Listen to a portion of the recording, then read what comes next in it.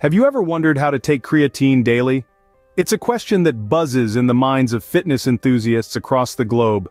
This tiny yet powerful compound, creatine, has gained a reputation as a game-changer in the world of fitness and bodybuilding.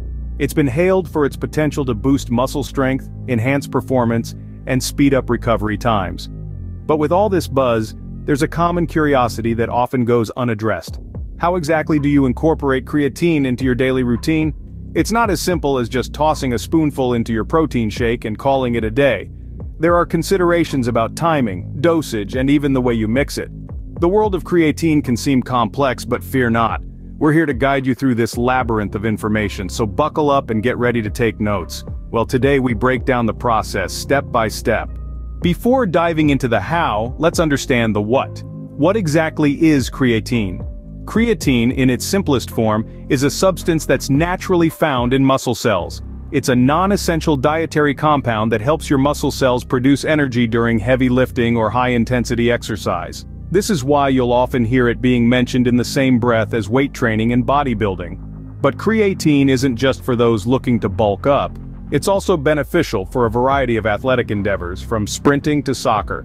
It's all about energy production. Creatine works by aiding in the regeneration of ATP, or adenosine triphosphate, which is the main source of energy for muscle contractions.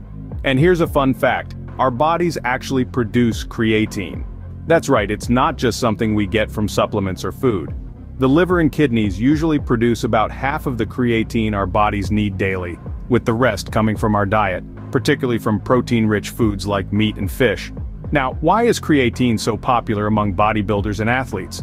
Well, besides its role in energy production, creatine supplementation has been linked to a host of benefits. It can help increase muscle mass, improve strength, and enhance exercise performance.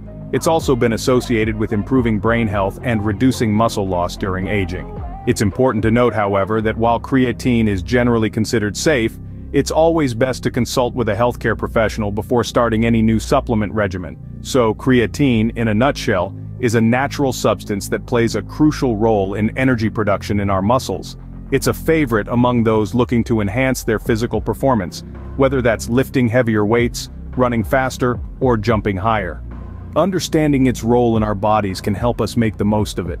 Our next scene will dive into the ideal dosage of creatine, so stay tuned.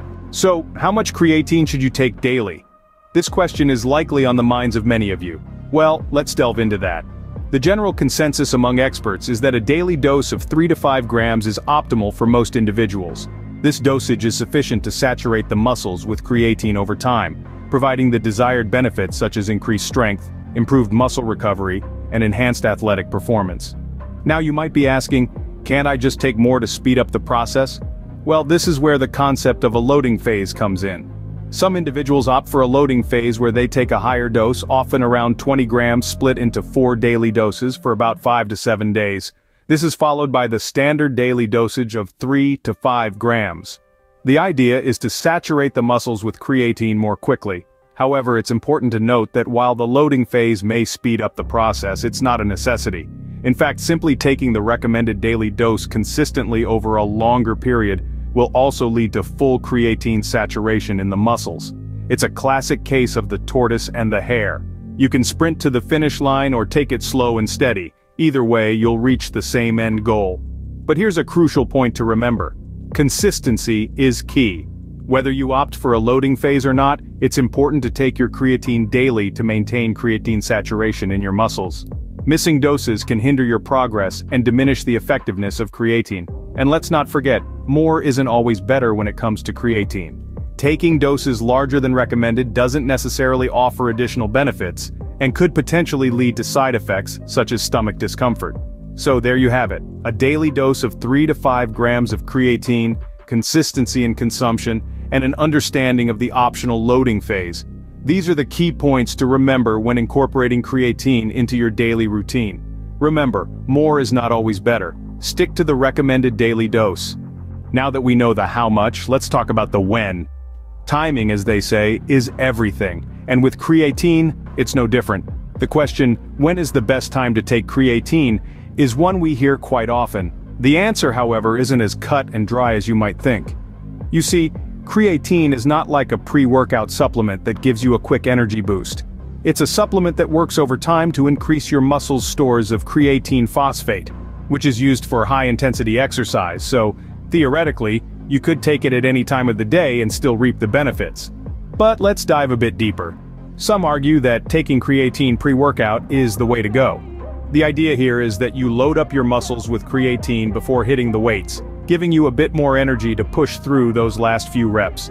On the flip side, some say that post-workout is the prime time for creatine consumption. After a strenuous workout, your muscles are like sponges, ready to soak up nutrients. Taking creatine at this time could mean more gets absorbed into your muscles, helping them recover and grow. Then, there's the question of non-workout days. Should you still take creatine? The answer is yes. Creatine levels in your muscles decline over time, so taking it on non-workout days helps maintain those levels and ensure you're ready for your next workout. So, pre-workout or post-workout? Morning or night? On workout days or non-workout days? The truth is, there's no definitive answer. Studies have shown benefits to all of these strategies. The key is consistency. As long as you're taking your daily dose of creatine, you're on the right track. You might need to experiment a bit to find what works best for you. Maybe you'll find you prefer taking it in the morning, or perhaps you'll discover that post-workout is your sweet spot. In the end, it's about what works best for your body and your schedule. So, you have your creatine, and you know when to take it. But how do you consume it? Well, that's what we're going to explore now. Consuming creatine isn't a complicated process, but there are a few things that you should keep in mind. Firstly, the medium in which you take your creatine can play a role in how easily it dissolves. Many people opt for simply mixing it with water. The taste is fairly neutral, and it's easy to prepare. Just add your creatine to a glass of water, stir it until it dissolves, and drink up. But what if you're not a fan of the taste or want to add a bit of variety? No worries, you can mix your creatine with juice or even blend it into a smoothie. The fruit sugars in the juice can even help with absorption, getting that creatine into your muscles faster. Keep in mind though that creatine isn't heat stable, so avoid adding it to hot beverages or cooking with it. You want to make sure you're getting the full benefits of your supplement, and heat can degrade the creatine, reducing its effectiveness. Now here's a crucial point. Hydration. Creatine works by pulling water into your muscles, boosting their size and strength. This means that when you're taking creatine, you need to drink even more water than usual to stay hydrated. Don't skip this step. Dehydration can not only reduce the effects of the creatine, but it can also lead to muscle cramps and other unpleasant side effects. So make sure you're getting at least an extra couple of glasses of water each day when you're on creatine. In essence, taking creatine is a simple process. Mix it with your liquid of choice, drink it, and follow up with plenty of water. But remember, everyone's body is different.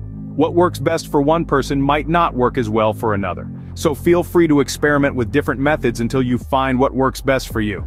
Creatine is versatile and can be taken in ways that suit your taste and convenience. So go ahead, find your perfect creatine cocktail, and start enjoying the benefits today. So there you have it, your guide to taking creatine daily. We've walked through the Creatine Basics, understanding its role in enhancing strength and muscle mass. We dove into the daily dosage, emphasizing the importance of a loading phase followed by a maintenance phase. We underlined the significance of timing, suggesting post-workout as the optimal time for creatine intake. We also covered how to mix and consume creatine effectively, revealing that it can be taken with a variety of liquids, even in your protein shake. But remember, consistency is key.